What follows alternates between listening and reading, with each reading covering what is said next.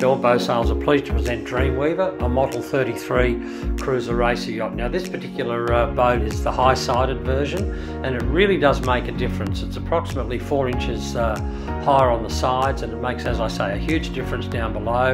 It just adds to that feeling of spaciousness and obviously increases the headroom.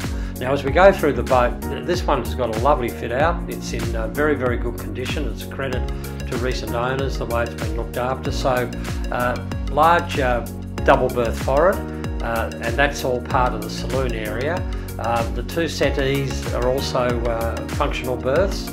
Plenty of storage above them, as you can see, and that's all attractively presented with the timber slats and so on. So we have a functional nav station area here too, and the nav station table also contains a very large, well-insulated icebox. Good galley off on the starboard side, nice sink, fairly current model stove with oven and grill, and then the tunnel, as we call it, through to the aft cabin. Now, again, this is the benefit of the high side. It's not a crawl space in the sense that you're down on your hands and knees. It's quite easy access through to that aft cabin, and the aft cabin is a real feature of the boat. It offers privacy and a massive double berth. There's also a seat in there too, but yeah, it's a good space, and there's a pilot berth as you go aft through the crawl space. Big feature of the boat is the motor. It was fitted new in 2017. It's a 40 horsepower Volvo, and it looks brand new still, as you can see, and there's only a bit over 300 hours on the clock, so that's a real bonus, and sail drive, and provides easy cruising speed around 6 knots.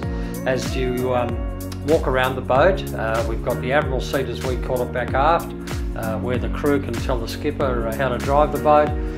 So comfortable cockpit area. We've got the spray dodger, the clears in the dodger are as new, nice cushions, comfortable seating for 6, great wheel steering with the pedestal and so on, instrumentation above the entranceway into the cabin, and most of the gear's led back aft, so the boat's really well set up for very short-handed, easy sailing. That's the other thing with the models. They do sail well. They were built in the era of the club cruiser racer, and they perform very well at a club racing level. So we're not just restricted to local sailing with the boats either. They've done Sydney Hobarts, they've done circumnavigations around Australia, so very, very much offshore capable too. This is a nice boat, it's well presented, it's a high-sided model.